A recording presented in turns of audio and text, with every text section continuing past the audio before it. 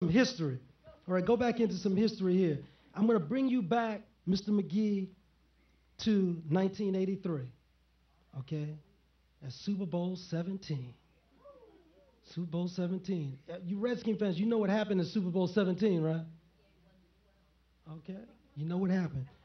But there was a point in that game where y'all were down.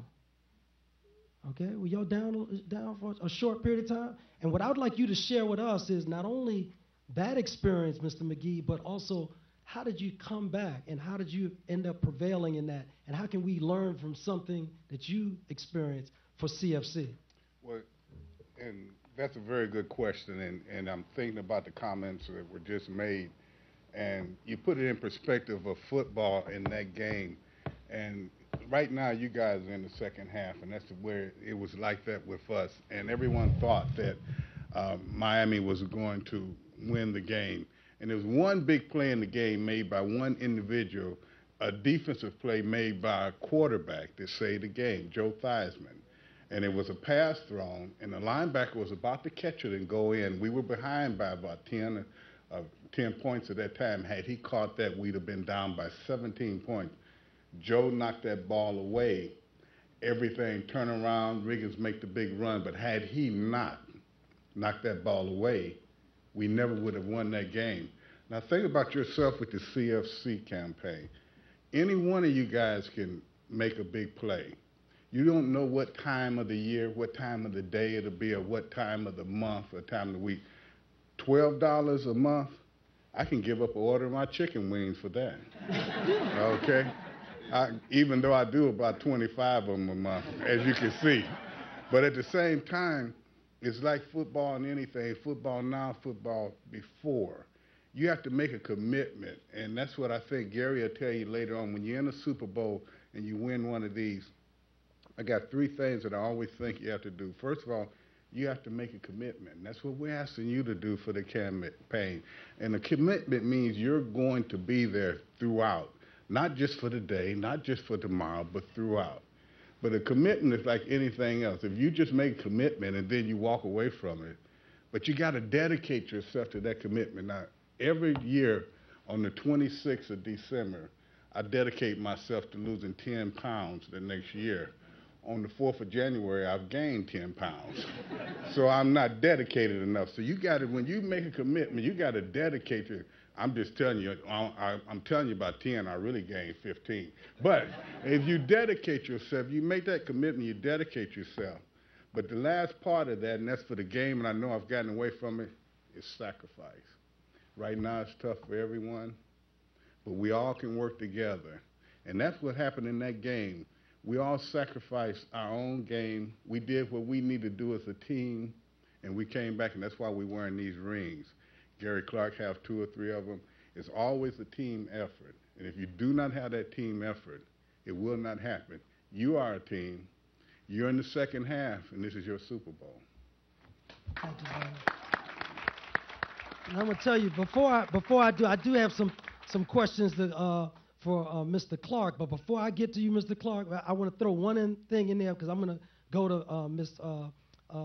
Hopkins for a moment. But before I do get to her, I'm going to tell you that Mr. Clark knows something about sacrifice too, and I'm just going to give you a heads up. I'm going to talk about how you're talking about a gentleman that's over there that played pro football for 11 years and only fumbled the ball twice in 11 years. But we'll get to that. We'll get to that in a moment. Yeah, just twice. Yeah, according to the NFL.com. I remember one. I don't remember the two. I'm feeling kind of bad about that. All right. Let's go to the videotape. No, okay. Okay, but before we get to you, Mr. Clark, I'd like to brag a little bit about my sister here, my baby sister, Donna Hopkins. She didn't know I was going to call her my baby sister, but that's okay. But a quick thing. Ms. Hopkins is someone, and if you've read her bio, you've been online, you've seen that, but I just want to highlight a couple of things. You're talking about a remarkable woman that's in front of you, all right? She was running a race I think it was about 12 years ago. It's about 12 years ago she was running the Komen race for breast cancer here in the D.C. area. And shortly thereafter, after the race, she was diagnosed with breast cancer after she had felt a lump while she was doing a self-examination. And the reason why Donna's a remarkable woman in that regard, not only did she survive that cancer through exercise and through fitness and things of that nature, but she also survived a second onset of cancer. And so what I'd like you, Donna, if you could share with everyone what you learned from that and how we could benefit from CFC, and maybe tell them about some of the things you did with your charity that started as a result of that. Thanks, Stephen. I always say that cancer is not the winner, I am the winner. And we talked about sacrifices and things that we can do to make things better. And I realized that going through breast cancer twice, and many of you all don't know, even last year I went through another situation where I lost part of my left leg going through an unforeseeable medical disaster. But in all saying that, is that I'm just blessed to be among you today. So as I tell you that I am the winner and not the things I've been through. So going through all those things made me really appreciative of what I can do to give back to the community. And a lot of times we go through things and we wonder why we go through things.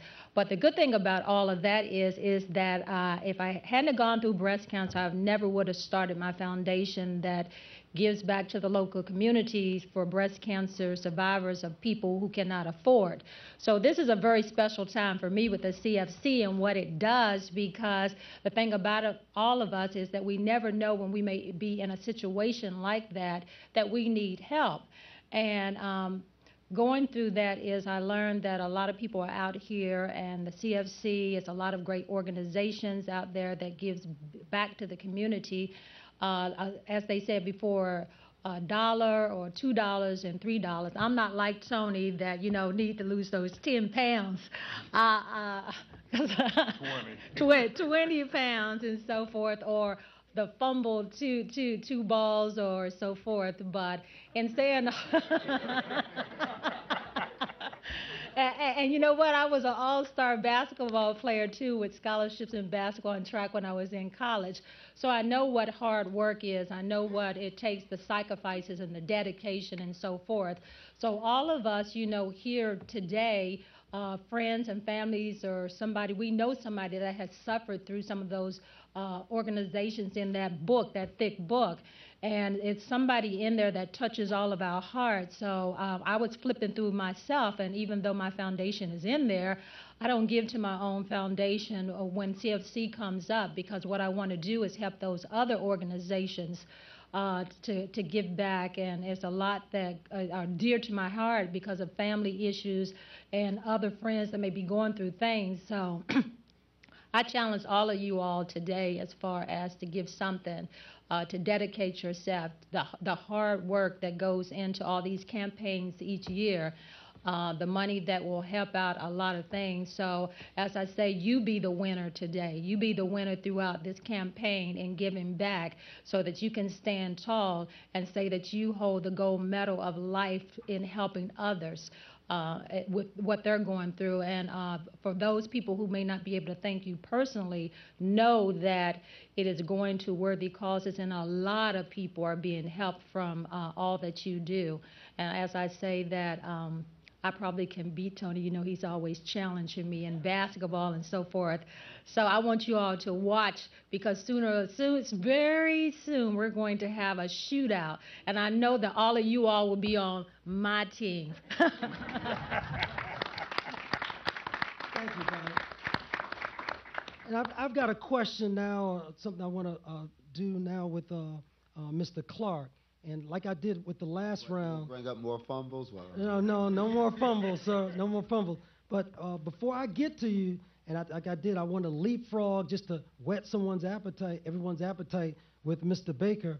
We're going to get to you in a moment, Mr. Baker, because they call you the genius, the sports marketing genius is what you're quoted as, according to USA Today. And they even called you the Mad Mike, the mouthpiece of the NCAA maniac. So you just get ready because we're coming to you. But now we've got something for Mr. Clark. And for those of you who don't know, Mr. Clark was a 2-time Super Bowl winner, 4-time Pro Bowler, 2-time Redskin MVP, 4-time All-Pro, 8-time Madden team, member of the All-Madden team. I mean, I can go on and on. You know, you can pull that. And yes, it did have those 2 fumbles.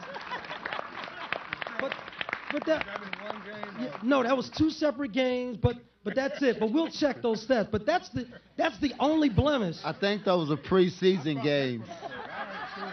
I have someone in the audience that says it. Preseason games or scrimmages. Okay, yes, sir. Yes, From sir. my childhood. Yes, sir. As in the military, we always say that's your story and you're sticking with it. All right, sir. But Mr. Clark, what I'd like you to share with us, as everyone knows, and you were one of the most prolific receivers in the history of NFL football. And I'm going to tell you, you're near and dear to my heart, regardless of what jersey I have on, because when I was standing next to you, you're about 5'10". You're about my height. I'm only about 155 pounds. You're about 180 or so. So you inspired me because I said, you know, maybe I could have done this, you know. But yeah, I think maybe, you know, you kind of pumped me up. So what I'd like you to share with the audience, you know, I know you've gotten a lot of that with all your great accolades and your accomplishments. We're down. We're right now, we're at halftime. What would you say right now to the folks that are here? And remember, this is being broadcast across the United States and other locations. What could you say about someone doubting you because of your size or who you are and that kind of thing, and how you turn that around and turn that into a positive? I think really a lot of it's similar to like, the philosophy you guys have here at CFC. It's all about commitment, focus, and dedication, quite honestly. I reveled in having challenges. Someone challenges me to do something. I like taking those challenges on. And for the most part, when I first came into the NFL, I weighed 155 pounds, so you could play. I weighed 155 pounds. I played at 174 pounds. As you kindly pointed out, I look like I'm around 180, 190 now. You could have left that part out. That's what NFL.com had you at. I put up a little bit more weight, obviously. But I think for the most part, it's being committed to whatever task at hand that you have. If I put a task in front of me, I like to work towards achieving it. And unfortunately, a lot of times we get distracted. A lot of people get distracted. I tell a lot of kids, if your vision and your dream is to become a professional football player, don't let anybody knock you off your dream. What happens is we get sidetracked. We have this road that we need to go to commit to making our dream come a reality. And a lot of times, all these outside influences come into place, and it distracts us. Those people who stay focused and follow the path, they tend to acquire their goal. Those who get sidetracked tend to not acquire their goal because they got sidetracked. As a young kid, I knew what I wanted to do. At 5.5 years old, I sit my father down at the kitchen table and told him that I wanted to play professional football. I told him that. And he kind of had a smile on his face. He didn't laugh. Thank God he didn't laugh. But he kind of had a smile on his face. But he saw that I was serious about what I was saying, what I was committed to. But being a good father, he made sure that I knew that, okay, the task that you've put before yourself is a huge task. Not a lot of people make it. And the reason that they don't is they're not focused to the task that they've asked themselves to complete. And those words allowed me to understand that I got to get up at 6 o'clock in the morning, even though I am a little bit over, I'm almost 6 years old, to go do my road work. Every day, from the time that I played to the time that I stopped playing. Because when I stopped playing, I stopped running. On the side that was over, I was like, Dad, I don't need to get up at 6 o'clock in the morning anymore and run. But my task was to be complete. My task was always to make myself the best player that I could possibly be. Then there'd be no excuses at the end of the day. I'd have no excuses on why I didn't make it. I don't like when people make excuses up. If you didn't make it because you did everything that you could, that's one thing. But if you didn't make it because you decided to try to take the easy way out, that's a whole nother thing. So what I like about CFC is you guys are committed to getting your goal. His goal is 850,000. He talked to a lot of other individuals who surpassed their goal. That's the type of focus that you need to play professional football. That's the type of focus you need to be a member of CFC and to commit. The people who came out here today, I tell you right now, they're going to commit to your guys' tasks. They're going to pick out something that they care about, they're passionate about, and they're going to support it. That's really easy to do. Support what you're passionate about. At some point in time, we all need help from other influences. Everybody here on this panel that I've worked with, we've helped each other out in times where we needed to help each other out. I'm just glad to be a part of today. I mean, there's a lot of other people y'all could have asked to be here. I understand Art Monk was your first choice. I'm not saying anything, but I understand that Art was your first choice, so you had a thing for a 225-pounder clothing and something for a small guy to come out here. Then I understand Ricky Sanders was your second choice. And I was like fifth, but that's okay. I'm here. I'm glad I was in fifth place because I had those 2 fumbles, and you allowed me to come here. But again, I'm just glad to be a part of this panel right here. I'm glad to be a part of the vision that you guys have at CFC, and I look forward to helping out in any way that I can and doing what I do best to push forward in a cause to just help. It's just that simple. We just should help your fellow human being. You should just help out where you can. And then, you know, I'm sitting beside this Emmy guy, so I'm going to let you brag on him now. Because you didn't brag on me. You bragged on Donna. You bragged on Mike. You bragged on Tony, and you said I had 2 fumbles. Those Cowboys, I swear. Thank you very much, Mr. Clark. And I don't know whether the camera can do a close-up on this, but this is a photo of when Mr. Clark talked about doing whatever he can in the community. About 2 weeks ago, and he didn't, again, I like to surprise my guests. He's trying to see what photo it is. It's a photo of you in some original fashions by Eric Finn, Custom Clothers, at a fundraiser that he did to fight against domestic violence against women. Okay, and they did a fundraiser. Becky's Funds, and, great organization. You're looking pretty sharp there, sir. I might but say. You know, my mom did tell me I was a good-looking guy. She did. She told me that. I hope she wasn't fibbing to me. Yes, sir. Yes, sir. Thank you. Hey, Steve, are you sure when you stood next to Gary and you saw his side, you wasn't saying I could take this guy? Was that on your mind? Mr. McGee, I was a cross-country and track guy in undergrad and high school, so I could take him probably in a 10-mile run, that kind of thing. But I wouldn't want to try. You could take me in a 200-yard walk. You could tell me. I saw his 6-pack. I saw my 1-pack. I'm very impressed. And I got a cage. I might as well be true. And the other thing, Steve, since we're among friends, you know, I noticed, I told you I was 12 years old when I started this show. Yes, sir. Now, you call Donna, you call Mike, you call Gary, and you call me Mr. McGee. I'm not your father. Okay? Let's get that straight. Yes, I'm not your father, okay? Hold on, Tony. I'm older than your father. Hold on, Tony.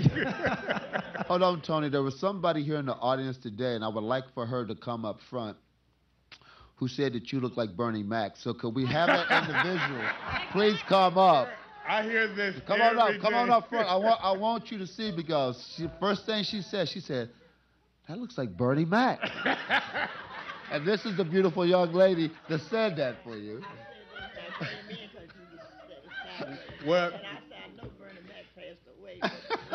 well, you know what? She thought it was reincarnated. Sometimes when we're in the airport, my wife and myself, and so many people say that, she'll be at the other end of the hall, and she said, Bernie! I told Tony he could play Bernie Mac. I mean, on the show, I told him that he should actually play him.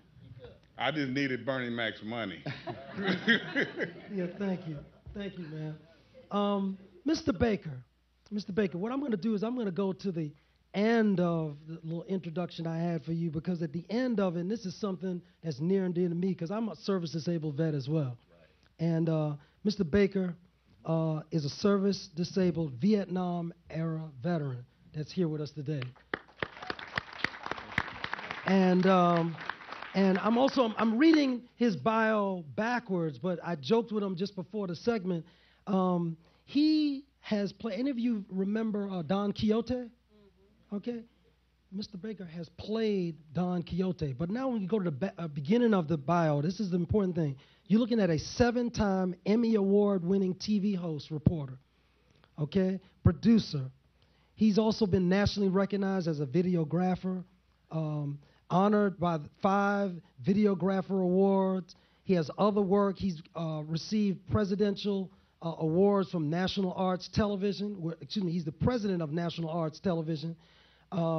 He's done over 250 interview programs, 4 documentaries. He's been on NBC, PBS. I mean, it goes on in terms of what he does. But again, could you tell and share with us why they called you Mad Mike, the mouthpiece of NCAA Maniacs? And again, try to tie that to CFC, all right? Could you share that with us? I know that's a tough question, but I think you can handle it. Sure. You know, I'm really glad you you asked me about that, because it was an insurmountable task in 1982, 83, 84. But, you know, I did a little research before I came today. Did you realize that what we give to charities in the U.S. far surpasses any other industrialized nation in the world? Did you know that the United States helps charities and organizations around the world? Did you know you take all the other contributions from every other industrialized nation and they don't even begin to approach what we give the world? Did you know that? Yeah.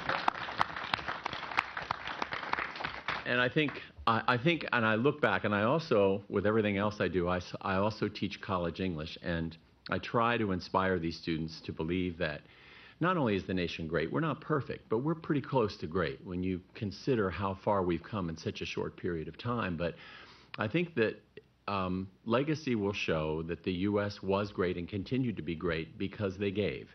And every church in America will tell you, for every $1 you give, you get 5 back. And that's true. That's absolutely true. So I think $800,000 is admirable, but I look around this room and I know all of you are capable of much more. I started at the VA. It was my first job. I worked on the 8th floor in the Manpower Grant Service. Does that service still exist on the 8th floor? Well, it was in 19... And I worked. By the way, Mike, he calls you Mr. Baker, too. That's good. That's good. Well, we both know we're 6 months apart in age. Okay. And Tony looks a lot younger than I do. But yeah, I work for Martha Phillips, and I know she's long since retired, and everybody probably in that unit was retired because I was only 23. But I was one of the more memorable experiences of my life working in the VA, and everybody was wonderful to me. I went over and worked at local headquarters for a while. Then I went into politics. Then I went into television, and made a great life. But one of the things that I've always remembered from having worked at the VA is that it's important to give back. And last year was my toughest year. But I decided to do a video for a charity last year. I spent $4,000 making this video. And it's probably on the charity list. It's called the Paul Stefan Home for Unwed Mothers. And I went to a fundraiser, and I saw that they basically were showing these little slides and asking people for money. And I said, gosh, I can make something really pretty for you. Let's just do it. So I made the video for them, and their contributions went up tenfold. They were able to go to events like this and show this video, and the money is flowing in, from what I understand. So it's in times like this, when the country's in its toughest times, that we need to give more to be great again. And I know you'll do that. And I bet you, having worked here at the VA, that you'll far exceed $1 million. I know you will. Getting back to what you said about college sports, when I look back, I've been truly blessed as a human being. I've always had a boss that said, go ahead, do it. If it doesn't work out, you're fired. I mean, you know, and that's honest to goodness truth. Essentially, I worked for Tony for 27 years, and he's one of the kindest, nicest people I've ever worked for. I've never had a bad boss. Martha Phillips, I tell people, I'd always rather work for a woman than a man. Men are great. They're great in terms of their vision, but women are detail people, and they will always get you where you need to go. And so naturally, I would have rather seen Hillary Clinton as president, but I like Barack Obama as well. In any case, detail is very important, and so I've had great bosses. Martha was probably the best I ever had, but I worked for a man who told me, I said, look, I tell you, we're in Washington area. There's one basketball game on a week, just one. And I said, this station's got 175 members. It's going under. Let me take $5,000 and buy games from all over the country and put them on the air night after night. And he said, well, these are commercial games. You can't do that. I said, yeah, but you know, at halftime, I can go in there and ask for contributions. And I know I can sell this. He said, fine. $5,000. If you fail, it's your job. Go ahead. Give it a try. So on the first day of the first game, it was Vanderbilt versus Tennessee. We're the day before the game, and I go to the engineer and I say to him, this is much like the combined federal campaign, when you need help. I go to him, I say, the game is on SATCOM 4. He goes, well, what am I supposed to do about that? I said, well, won't we turn our dish? He says, Mike, that's a 5-meter dish. He says, that's locked on West Star 4. It isn't going to move anywhere. I said, well, I've got games on all these different, these satellites. How am I going to get this? He says, that's your problem.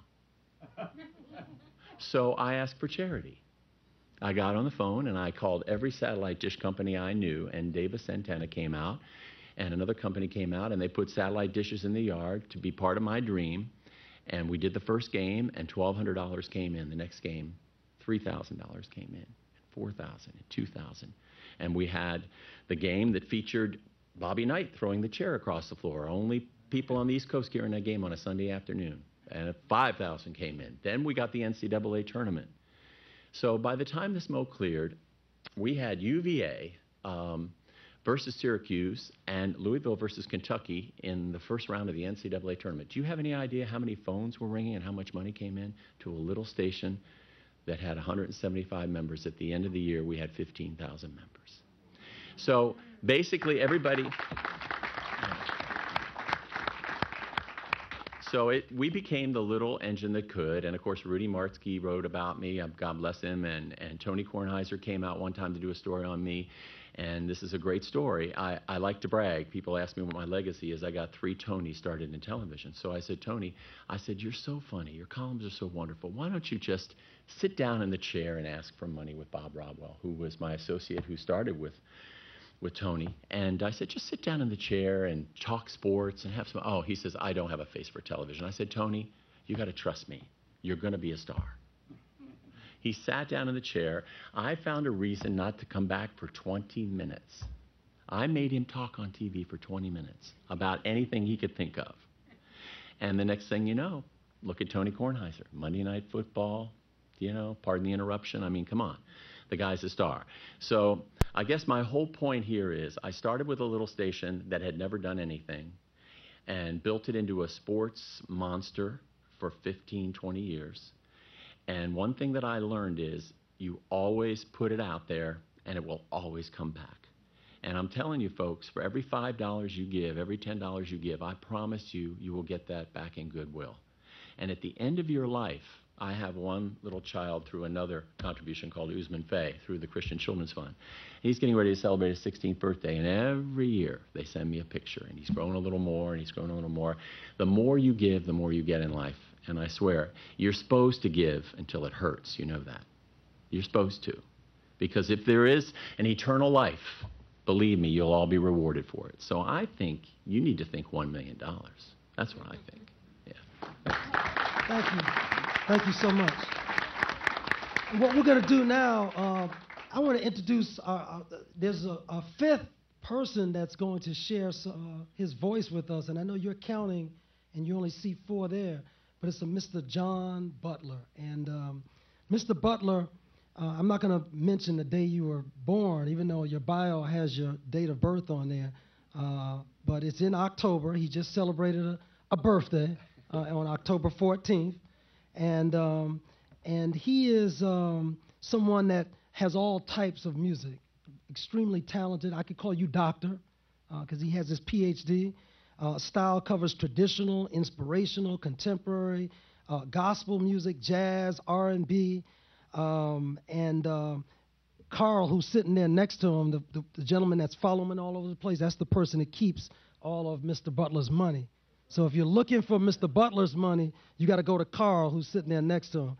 But I'm going to tell you also, Mr. Butler is an ordained minister. He's a TV host, an author, community activist, a mentor, recording artist, entrepreneur, pastor of the Living Faith Christian Fellowship in Springfield, Virginia, graduate of New Orleans School of Engineering. I could go, again, like everyone here, I can go on and on. But without further ado, we're going to have a song. That's right, this is a halftime show. You can't have a halftime show without a song. And we're going to get two, but Mr. John Butler.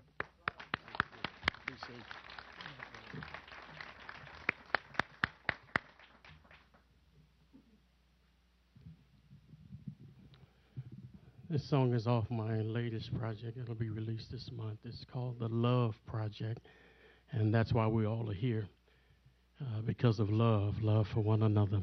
The song is entitled, I Love You. I love you are three words that some people never get a chance to hear.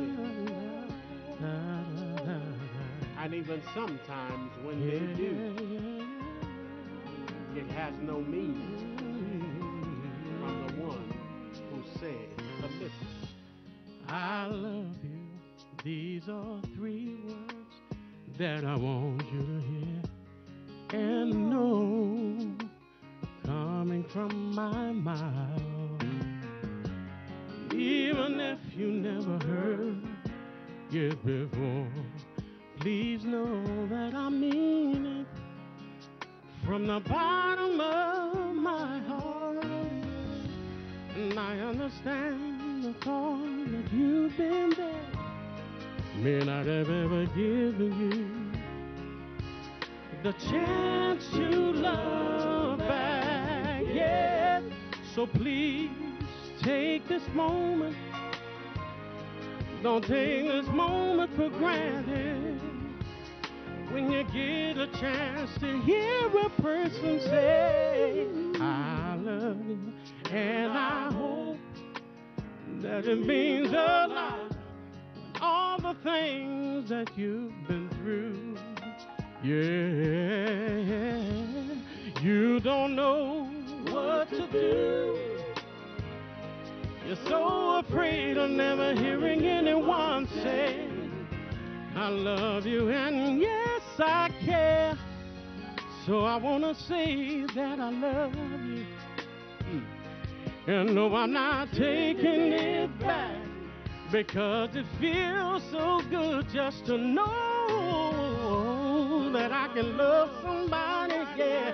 And if I can get you to smile for a little while, and that says a lot and completes my heart's desire. So go somewhere during this day. I want you to take a moment out of your life and celebrate like never before, because you're worth more than you'll ever know. That's why I'm here to say I love you in every way.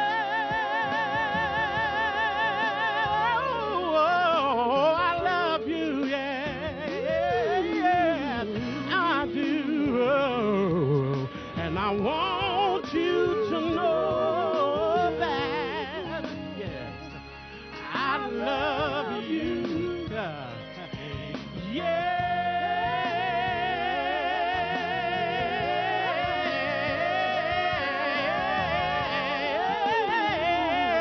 I love you,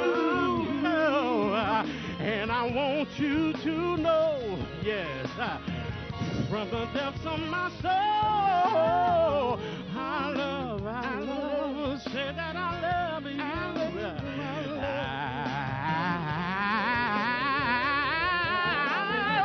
you. I don't know what you're going through, but you need to really know that I love you. I love you. I love you. I love you. I love you. I love you. I love you. I love you. I love you. I love you. I love you. I love you. I love you. I love you. I love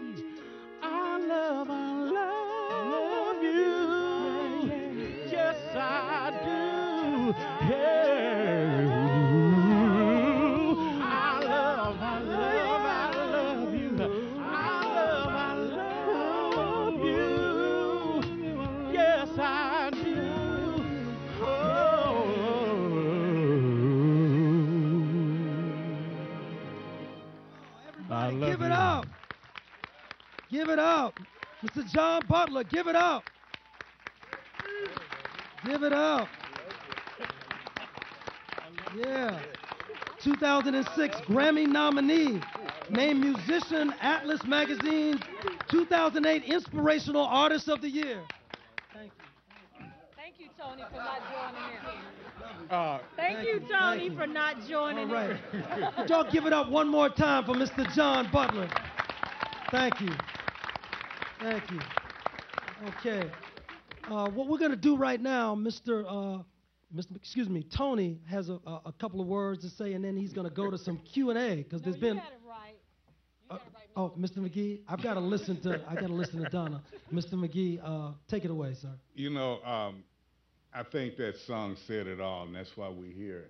And if you can tell somebody, and if you can show somebody, and you can be involved with somebody, and let them know that you love them. Because it's not a lot of love out there for individuals right now because we all have problems. And you know, this campaign will not be successful by luck. Because you know, luck is, to me, is when preparation meets opportunity. That's right. That's what luck is. And these organizations are prepared. We just give them the opportunity. And we must continue that. Now, John Butler, he was one of the first ones of the shows that we brought him on, and he sings with us on the show, but he is very accomplished. And keep your eye out for him because he's very accomplished. But one thing that we are here about, and we are going to take questions and do that, but we want you to know that we are here. And you know, it's just like Emerson said, don't always go where the path may lead, but go where there is no path and leave a trail. That's right. And that's what we have to do. That's exactly what we have to do. And you know, we come here to be involved with football, but you can take a look at the Washington Redskins now and see that's why they're not successful right now. They don't have no one stepping up. They don't have everybody contributing. Everybody's a self-made athlete there. They're not going to be successful this year if they continue that. When Gary and I went, and this team right here, yes, I've been on for 27 years. Without John and the rest of them, I would not have been on. We do it as a team, and that's what you have to do. And $1 million is not a lot. $12 a month is not a lot. We just asking for your help. Now, let me go with each comment here. Donna Hopkins, no basketball game at all. Gary Clark, he dropped 5 in one game. I'm just playing. I'm just playing. Mike Baker. That was Cincinnati. It didn't matter. Right. Mike Baker, yes, he got Tony into television. But why is he talking about Tony Kornheiser? He's been with me for 27 years. I'm the Tony he should be talking about. But what we want to do now is we kind of got to speaking a little longer than we probably should have, but we want to take any of your questions. If you have anything about the Washington Redskins, anything about, are you going to allow John to sing another song? Yes, he's going to sing a song right after the Q&A. Okay. Tony, Mr. McGee. Thank you. Thank you, young man. So, any questions you have, please. Yes, ma'am.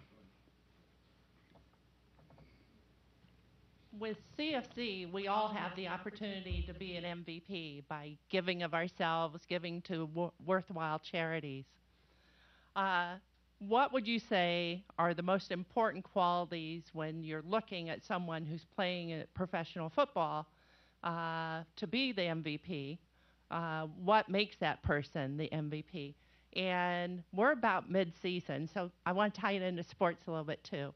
If you looked across the NFL today and you were selecting an individual to be the MVP, as the teams stand now, who would you pick?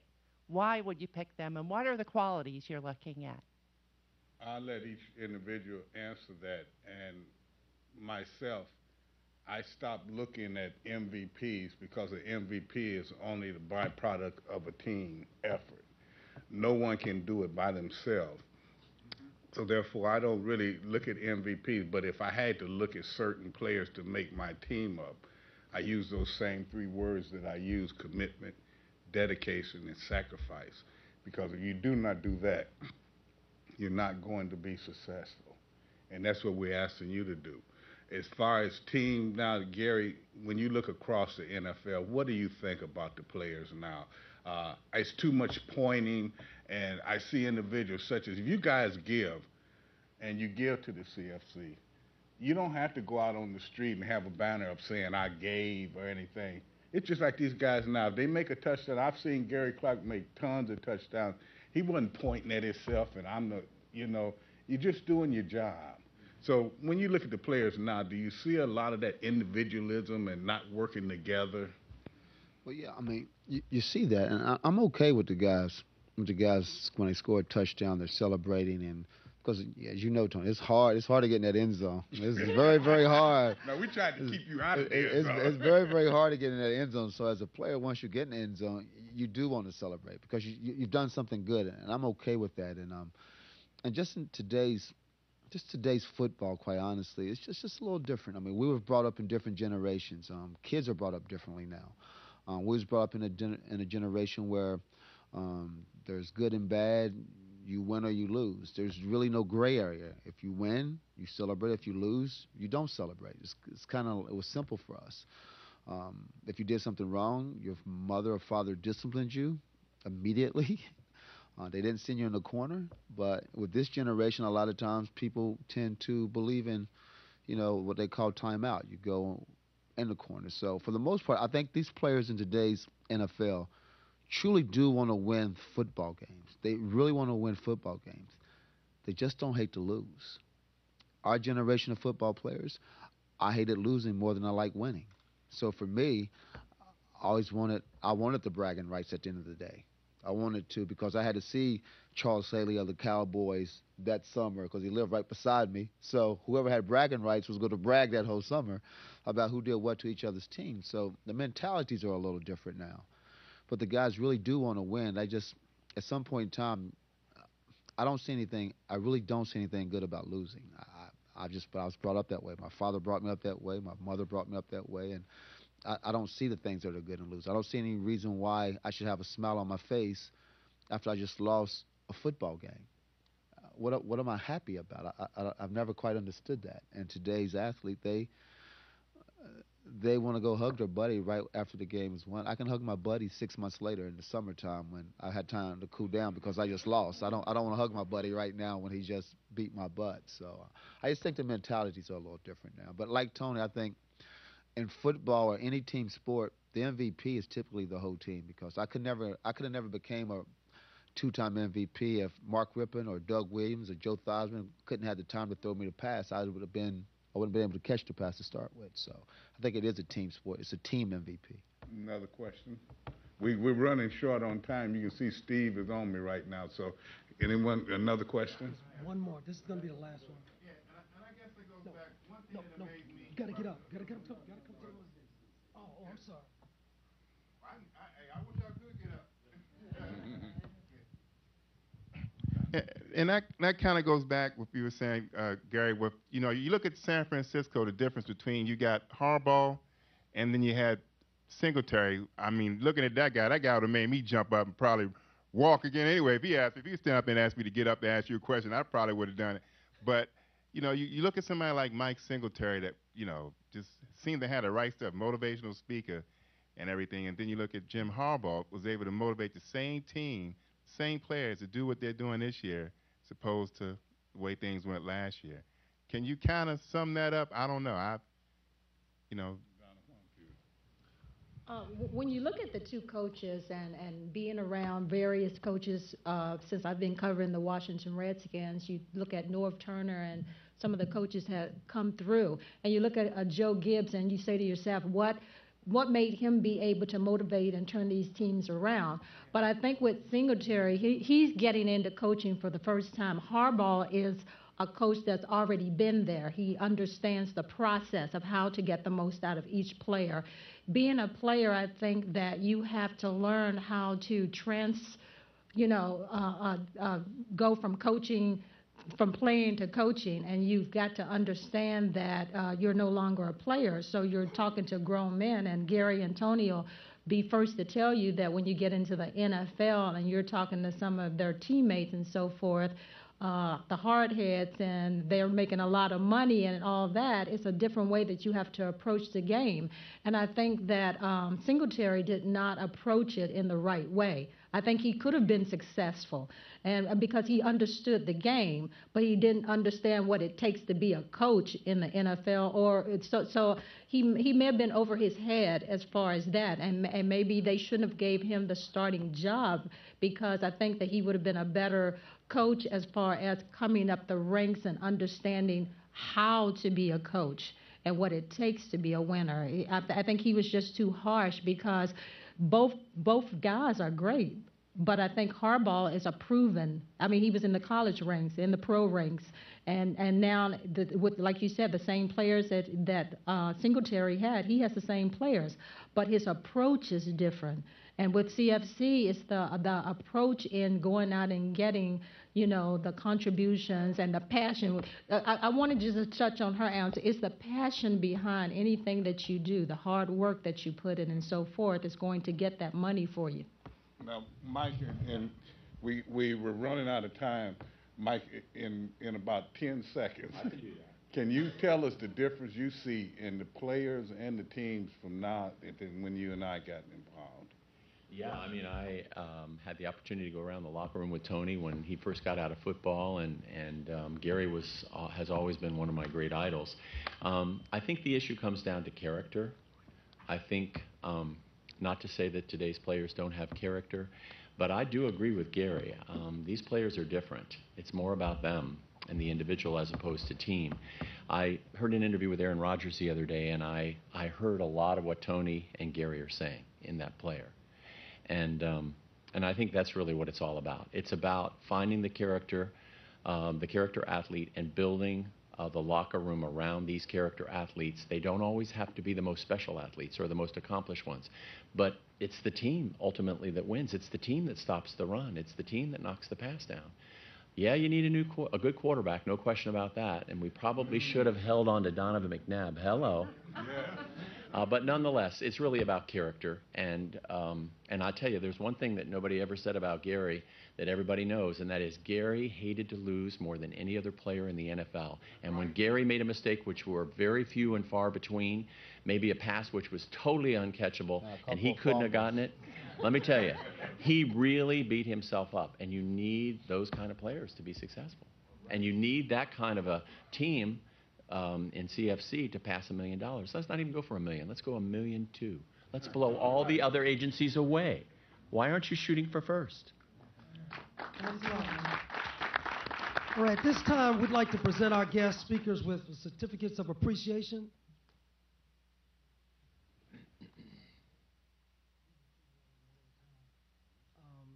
First of all, we'd like to have Mr. McGee. Could you join Mr. Sepulveda out front there? Tony McGee is my name. Yes, Tony McGee.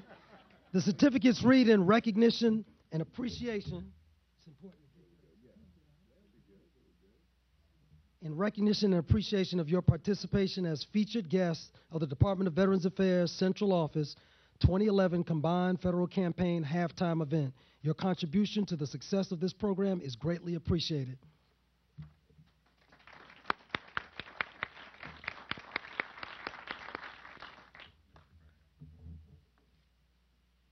Mr. Clark, please come forward.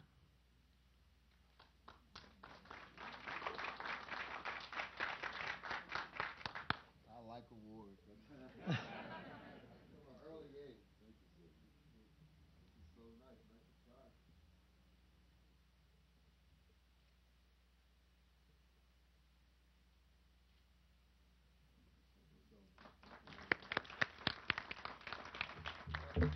My baby sister, Donna Hopkins, please come forward.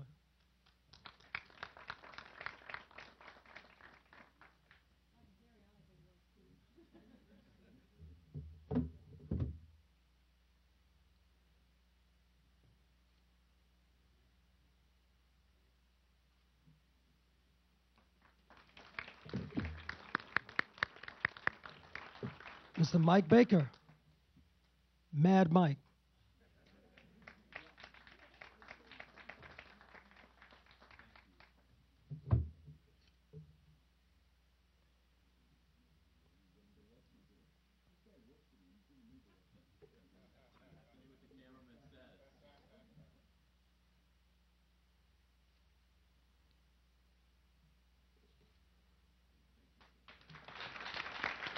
And last but not least, the incomparable Dr. John Butler.